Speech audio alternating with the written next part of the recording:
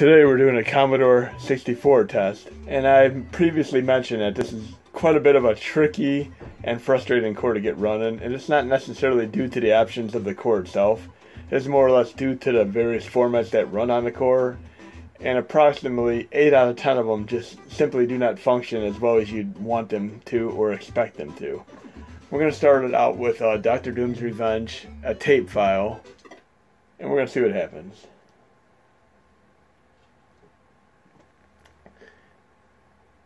It found the game, and it's loading it.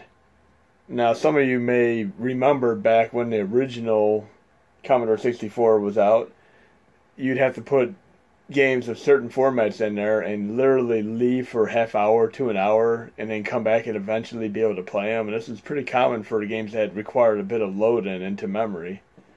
And you can see that little box in the bottom there that's flashing, that's a load icon. You see the background where it's color changing, that's the pattern that's correlating to the loading. And I tested this out. This took about a half hour to get into the game. I mean, it's ridiculous, but it is what it is. I mean, I'm going to go into other formats and workarounds for this, but as of right now, if you really want to play this specific game in this format, you're going to be waiting about a half hour. So I'm going to exit out of here, because if you do not want to spend a half hour just waiting for this one single game to load. Another format we have is a CRT format, which is a cartridge format. And the problem here is that a lot of games are not in this format. There's only a few hundred in this format, but there's thousands in the other formats, such as the tapes and etc. Now, what people do is they use an easy flash system to convert these into cartridge formats, and you could take a game such as Great Giana Sisters, which normally would run with a keyboard and take forever to load, if at all. And a guy named Sam took his, I give him big props for taking the time and dedication. They convert this into a cartridge that runs on Commodore 64, and it runs fantastic on this emulator. So I'm going to load the Great Giana Sisters. And if you have any bit of history to Giana Sisters, you'd realize that it is kind of a copycat of a specific game that was on Nintendo. And the company that made the game was not too happy with it. But this game was good for what it was. And they eventually went on and had a reboot of this game on 360 as well as PS3. And then they even upped it a little bit more and kind of did like a master version of it on PS4 and on Xbox One. I have it because it was on sale. I picked it up on both systems. It's pretty fun for what it is, but this is the original version on Commodore 64, converted by Sam, so it runs with a joystick and cartridge format, and it loads pretty fast. So I'm glad to have this on my mini NES right now.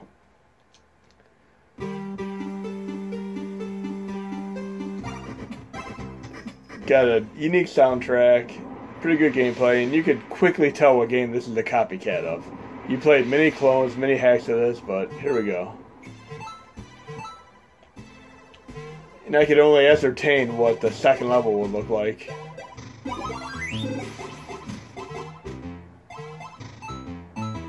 But as many Mario clones as I've played over the years, I mean, I would consider this the best I've played.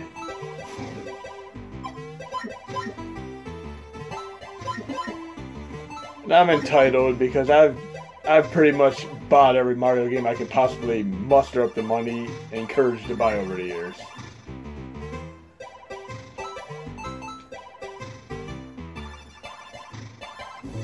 Gee, I wonder what the second level is going to look like.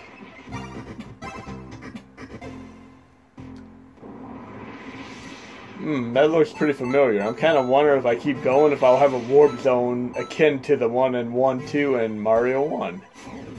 But we're going to move on to another game. And one thing I'd like to show you guys, and I'm going to do it once I get into the next game. We're going to briefly try out Rick Dangerous, in the cartridge format, of course.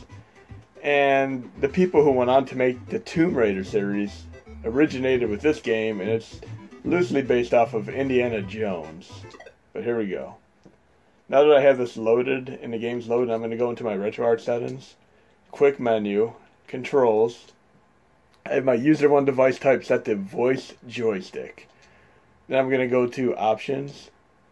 And for the most part, you'd want to just leave these alone. You may need to change the model number, but the drive type and drive-through emulation you do not really want to mess with, otherwise you could break the ability to even load a game at all. I have Retro Joy enabled, and controller type the joystick. You can also change it to keyboard. So you may, depending on how finicky a particular game is, you may have to change between them, but right now I have it set to joystick. So I'm going to back up, resume. And there's two things you can pull up. One is the GUI right here.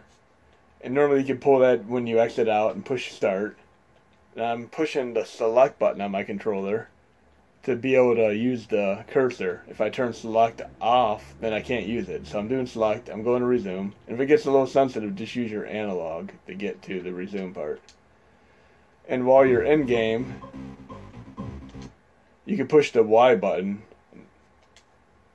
and that pulls up the virtual keyboard, which I'm not going to really need for this game.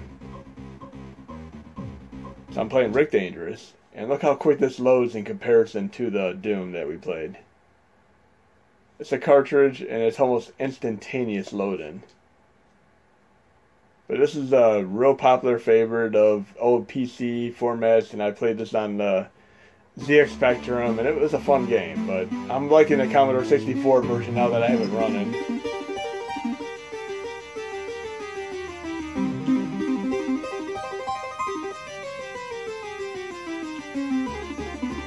So I'm really liking the Commodore 64 core. I mean, it plays games great once you have the right format. And I died. It's almost like, it's a challenging game. We're going to move on to another interesting one. This is yet another one that was converted into a cartridge format that would normally be hard to play. It's Mayhem and Monsterland, also converted by Sam. And again, I give major props to him for taking the time and dedication to do this. He's a true hobbyist, and I'm going to have to email this guy and really thank him. I mean, these games would not be playable without somebody who had the absolute patience and perseverance to do this, just like this. I mean, it's great. So Mayhem and Monsterland, one of the other popular games on Commodore 64, playable in cartridge format, but not necessarily playable in the other formats. This is interesting because you go through two different types of levels. You go through like a sad level that has kind of dull and mundane colors and graphics, to happy levels that are real bright and colorful. And the object is to collect enough of a certain object, which would be stars, I believe, to move to the next section or level. The stars you have to collect 113.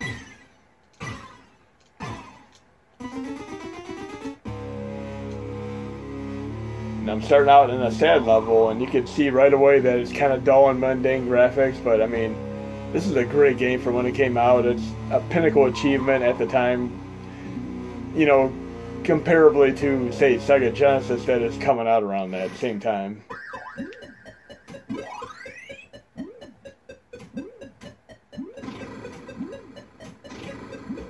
This is supposed to be a pretty challenging game. I mean, a lot of people have never even beaten the entire game. But once you collect the set number of quotas that you need, you can move on to the next section, which would be the happy levels. And I'm not going to get too involved in this because I'd like to show you guys a few more games, but you get a little gist for how this one is. So this is the Mayhem and Monsterland. We have Sword of Honor, which was another game that's great and converted over to a cartridge format. And this is one that, it's cool. I'm just going to do a brief play of this. It has really cool music, I mean. And some of these games, like you get on the CPC Amstrad, the ZX Spectrum, and on here, you have trainers with them. And that's kind of cool, because when you play a game that's a little more challenging, since you do not necessarily have save state ability like you do in some of the other cores, the trainers can come in handy with something like unlimited lives and such. But I'm just going to let the game play as is. I really like this music. For an 8-bit system, this music is really, really good.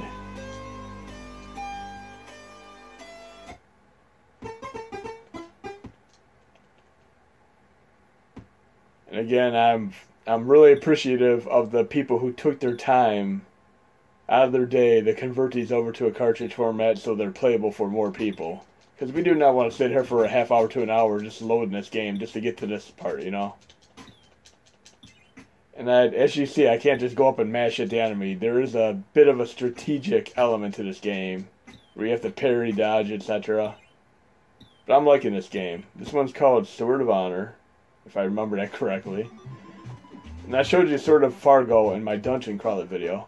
And the last one we're going to go over today is going to be Stunt Car Racer. And this is kind of cool because I'm going to do a quick evolution of games here. And I'm going to show you what this game ended up becoming eventually. Here's Stunt Car Racer on Commodore 64.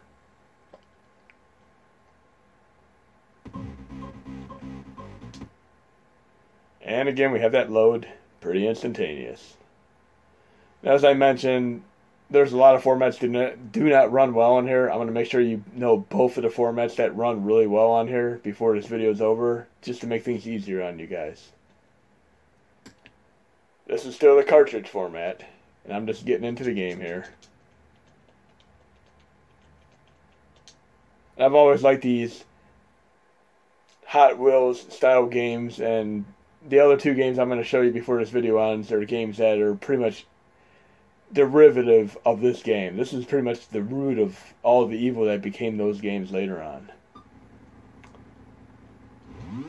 But I remember back in the day seeing this game in magazines and just really wanting to play it. I wanted a Commodore 64 so bad. I asked for it for Christmas when I was a kid, but I didn't get one. I ended up getting an Atom computer instead, and what really sucked is I had a schoolmate that made a bunch of games like Dragon's Lair and such, and put them on floppy disk for me and gave me them, and I was so excited. I'm like waiting to Christmas morning so I could play them, and I got an Atom computer. But for what it's worth, the Atom computer gave me plenty of entertainment, but it also ended up going on to be one of the biggest computer flops in history, and Commodore 64 went on to be the top-selling computer of all time. This is a really fun game, and there's two other specific games that come to mind that are just like this. So we're going to move on to the games that are similar to this, and I'm going to be coming back to this because this plays really good on this core. So we have Stunt Car Racer, and we're going to play the game that came out several years later. That's a lot like this, but the other format that works on here is the T64. So we have the CRT and the T64. T64 is a proprietary format that is specifically made for the Vice emulator, and a lot of games were converted into the format. So, I mean, if you could do your research and try to find games like the Giana sisters and the Mayhem Monsterland game, etc. in the CRT format, but the T64 format lays pretty good too. It loads a little bit slower, but it works quite well. So we're going to move on to Genesis Mega Drive Hard Driving, which is the evolution of the Stunt Car Racer. And there's one thing I used to love doing in this game that I still get a kick out of. Is it me, or does that music sound like the beginning of Vacation, the movie with Chevy Chase? It sounds like Vacation. That complete rip there. So I'm going to play auto. And unfortunately, the main version of this does not work so well because you have to configure the controls, and it's very tricky to do so. So anyways, I could go to the right to do the stunt course, or I could go left to do the speed course, but there's something on my right that I love to pay a little visit to each time I play this game. And it never ever gets old, even though I've done it like thousands of times over the years. This little cow just sitting over by the barn here. Listen carefully.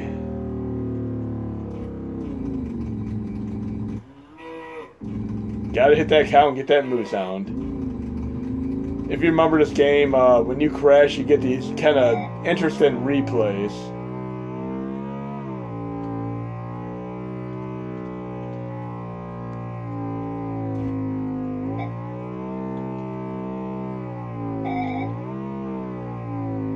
And of course they made race driving as well. And I'm going to crash on purpose just so you can see one of the instant replays before I quit. There we go, here's our instant replay.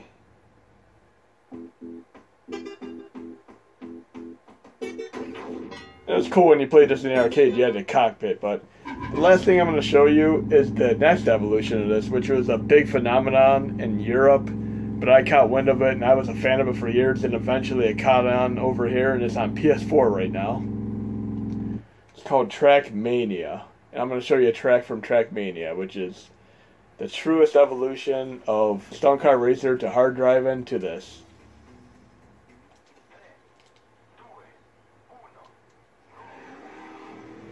And I've played so many hours of games in this series. It's just so fun.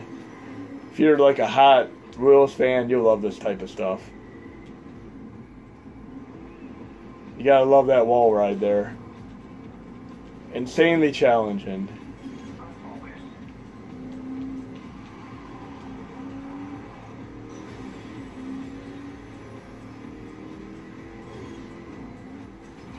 And it turned my engine off, so if I make a mistake, I won't be able to finish this section, which I just made a mistake. You can push the triangle button on the PS4 controller to redo the last section. You can push circle to redo the whole level.